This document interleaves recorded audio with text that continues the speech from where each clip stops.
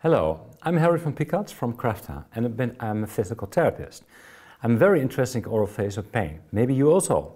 We can introduce you in the basic course of CRAFTA, which are 3 modules, and we will give you an impression in this film. I hold the pterygium bone, and from this side I move the temporal bone in all directions.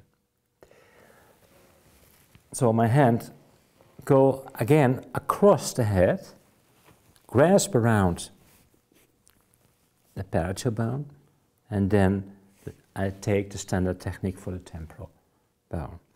I bring a point with an eyeliner on the head on the mandibular and a point on the middle of the mandibular.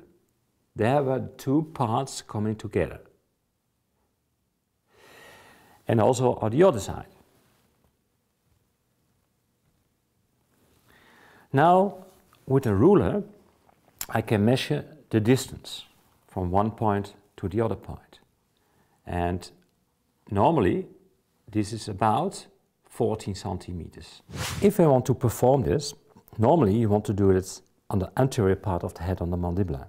But this is here not possible, so I have to go 2 centimeters to caudally, then grasp with my thumb on the mandibular with both thumbs and perform the accessory movement. The basic courses are supported by an exciting e-learning program made by Thieme publishers.